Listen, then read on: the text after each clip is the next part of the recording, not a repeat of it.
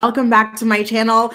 Listen, there's some pretty decent news coming out of the Ryan Edwards Mackenzie Standifer legal situation. Just to refresh your memory a little bit, Ryan had been charged with harassing Mackenzie, stalking, all sorts of things based on his social media harassment of her and in real life threatening of her as well, right? And so in some semi-good news here, he had pled guilty, according to the Ashley's Reality Roundup, to harassing Mackenzie, and he has to suffer some consequences based off of that. So I'm quite happy about it, okay? So let me pull up the article. Once again, this is coming from our friends over at the Ashley's Reality Roundup.com.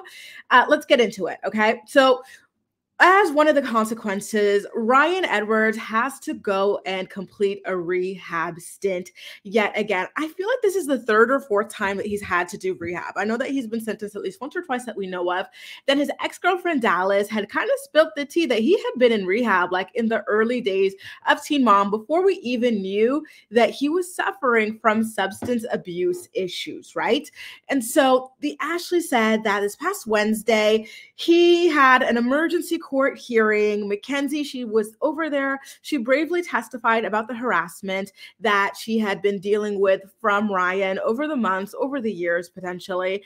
And he obviously had violated the protective order and whatnot. And so the judge had decided to issue like a probation and whatnot for him, okay? Mind you, like I said, this is the same judge that he has been sitting up in front of for ages at this point. This is a judge that is friends with his family, and Ryan is friends with the judge's kids. So this is why, yet again, it seems like he is getting off a little bit leniently. You know, I don't think it's really all that worth celebrating this sentence because it's another slap on the wrist. He pled guilty to the charges of harassment. He does have to wear a GPS monitor that notifies Mackenzie whenever he is nearby, which to me sounds a little scary. I don't know. Like I feel stressed out by the idea of getting notifications about where my stalker, like, you know, psycho ex is, right? And he is banned from contacting Mackenzie, which he already was banned from, and he kept on violating that order. And look what's happening, like just another slap on the wrist. So what is the true incentive here? This time, though, he's not allowed to make any social media posts about Mackenzie. Remember, in the last video that I did about Ryan, he was yet again calling her all sorts of derogatory sexist terms, and he claimed that she was lazy. She couldn't take care of her responsibilities, meaning their two kids and whatnot. Like the audacity was so damn strong with him. So I'm glad that now like this is really being defined in there as part of a legal sort of agreement with him, because it's incredibly unacceptable that he has been allowed to go ahead and speak this way about her, right? Especially with like all the stalking charges and whatnot. So the judge also ordered Ryan to go to inpatient rehab because, again, as usual, he was caught with drugs and drug paraphernalia. So he obviously has a problem that needs to be kind of handled here. But I don't know how long he will have to serve in rehab. The last time he served, he left early. I think he did like 2.5 weeks instead of the full 4 weeks of the program. So I do worry that that's something that is going to happen again for him. I'm really not loving that. He has the option of having his time reduced for good behavior after 6 months. Okay, we'll see how that goes. I believe that it's going to be difficult for him to behave well for 6 months. So I think that that's going to be a challenge for him. And it's going to be interesting to see what kind of ramifications he faces, if any, when, I don't even want to say if, but when he breaks that behavioral code, right? Because he will. His stalking charge, by the way, was dismissed, and in addition to his charge of violating Mackenzie's protective order. So this is what I mean when I say that the judge keeps giving him a slap on the wrist.